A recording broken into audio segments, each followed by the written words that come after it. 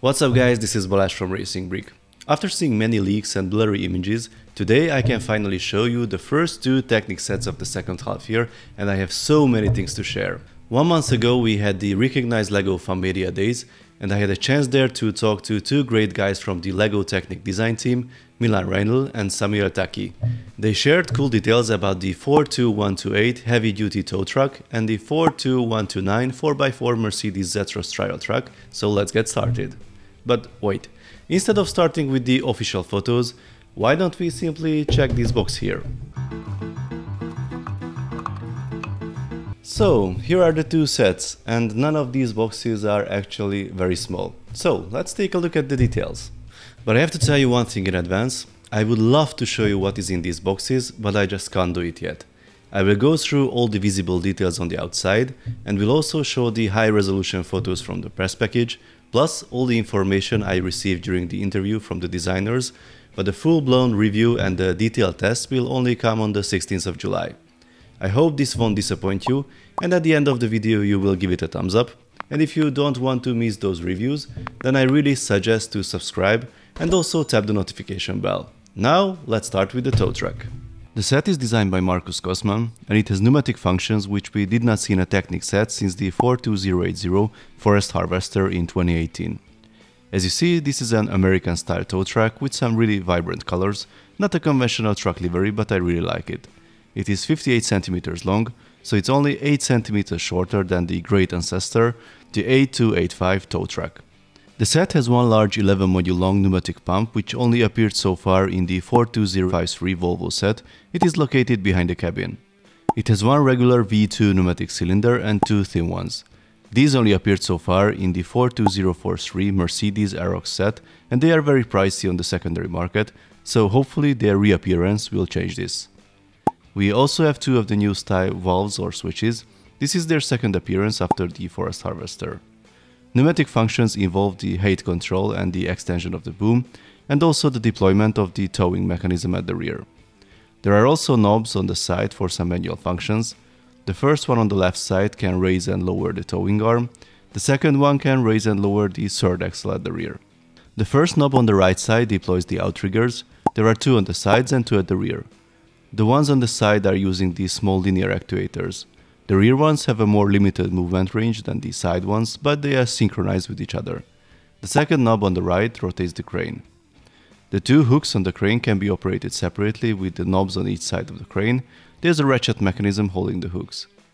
The bonnet is also openable. There's an inline 6-cylinder engine underneath with some additional brick build details.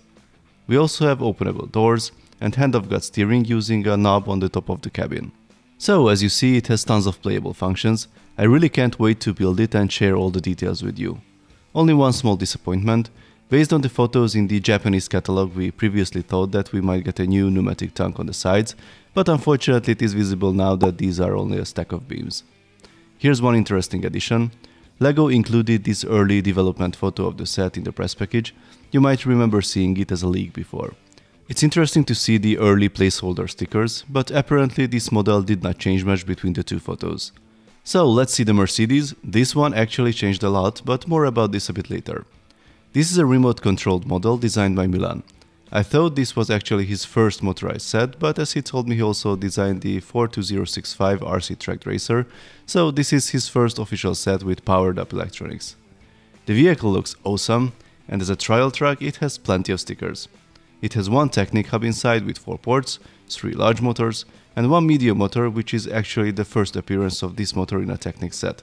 2 large motors are used in the drivetrain, and they are actually hard coupled, which is a first in an official Technic set. Another first in an official set feature is the remote controlled differential lock. It uses the medium motor to lock the central and the rear differentials. It's quite interesting to see this motor being used for such function, as it has no encoder. But as Milan mentioned, there are built-in clutches for the protection, so no calibration or position information is required for the motor used here. The third large motor is used for steering, as we saw in the previous Control Plus branded Technic sets. It is officially controlled by a profile in the Control Plus app, but I'm sure I will try some alternative ways as well. The length of the truck is 48 cm, which is the same as the Technic Ferrari 488, although the proportions are very different. About the visual details, the model is based on the facelifted version of the Zetros that was introduced recently. There's an openable bonnet with some brick-built engine details inside. We can see a spinning radiator fan there, although I'm not sure if it has a functional fake engine. The doors open as well, it has a detailed cabin, and the latch can be opened at the back to get a sneak peek of the gearbox mechanism inside. By gearbox I mean the assembly that controls the differential locks. There's no confirmation of having an actual gearbox for the drivetrain. There are also 2 fire extinguishers, an air snorkel at the front, and also a cute little rubber duck. Additionally, we get some flags on poles as well for the truck trial experience. The truck has full suspension with live axles on the front and at the back. The ground clearance is not the greatest, but the wheel size had to be proportional to the real thing. Of course, we will be free to try bigger wheels. Talking about the wheels, the set has a brand new tractor tire size. The diameter is 81mm and it fits between the 56mm one that we got on the Jeep Wrangler this year and the 107mm one from the Zerion or the 4x4 Extreme Off-Roader. I'm sure a lot of people will like this new one, and it will be used in a lot of tractor mocks and other cool builds. There are some other new parts as well, such as the flip-flop beams that were introduced in the off-road buggy. That one was 15 modules long. The new ones in this set that also appear in the tow truck, by the way, are 11 modules long.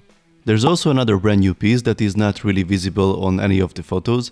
The best shot is this one, but it's only a part of it. I tried to replicate it for you with my own pieces. This is a CV joint similar to the one we got in the 4x4 Extreme Off-Roader, but with a 2 module long extended tube that has no friction inside. Essentially, this is a longer heavy-duty version of the old steering CV joint that also had a frictionless tube. A very exciting new part that will allow some cool new builds for sure.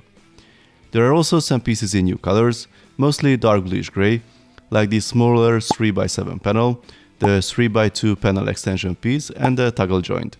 The 11 module beam will be new in bright green as well, and the set has a round piece with the Mercedes logo print. And another interesting change in part design. Here you can see the Technic 4-port hub, and there's nothing exciting on it for the first sight, but let's zoom in. Yeah, those are screws. As you know, the Technic hub as we know it today does not have screws. It has a simple mechanism to open and close the battery compartment, and it works pretty well. At least I did not see any disadvantages so far, it never opened accidentally. Additionally, in the case of the Mercedes, it is located behind the cabin, so there's no risk of anything falling out, so this design change might not be restricted to this set. It certainly makes the quick battery change much less quicker for sure. I will try to reach out to the Powered Up team to see what is the reason for this change. About the performance of the truck, I cannot show it you yet unfortunately, but I saw it running and I can tell you that this drawing on the box and this press photo here is no joke. This truck can climb such ramp and I will surely test its limits in my review video. So, about the photo of the Mercedes that we could see months ago, and it had a very different design and a 6x6 configuration. I asked Milan about it and he said that changes sometimes occur during the development, even major ones. They constantly optimize the model for the best play experience possible, and the version we see as the final product is the one that can ensure that. Here are a few extra shots with some details. Let me know in the comments if you discover anything exciting. Both sets are scheduled to be launched on the 1st of August. The tow truck has 2017 pieces, the Mercedes Zetros has 2110 pieces. You can see the official prices on the screen for both. I think the tow truck is pretty fairly priced considering the size and the amount of functions. We will see during the tests if the Zetros can justify the doubled price tag compared to the tow truck. So that was my quick preview of these two exciting sets. Now I will start building them and prepare the detailed building review and tests. Let me know in the comments what do you think about them so far, and please share if you want me to show any particular details in the upcoming videos. See you next time, bye bye.